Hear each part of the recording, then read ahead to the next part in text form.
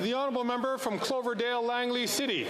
Mr. Speaker, earlier this month, legislation was introduced in the other place, that affirms the Government of Canada's recognition of the Haida Nation as the holder of inherent rights of governance and self-determination.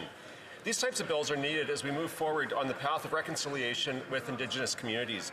Can the Minister of Crown Indigenous Relations tell us what this means for the Haida Nation located on the Haida Gwaii archipelago off British Columbia's north coast?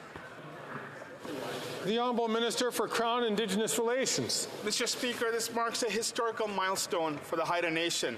It is 50 years in the making, and it would rightfully recognize the Council of the Haida Nation as the government of the Haida people. This long overdue step solidifies Haida's authority, ensuring the protection of the beautiful lands and waters of Haida Gwaii for generations to come.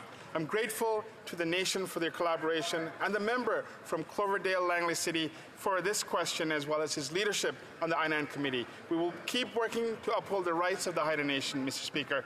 Thank you.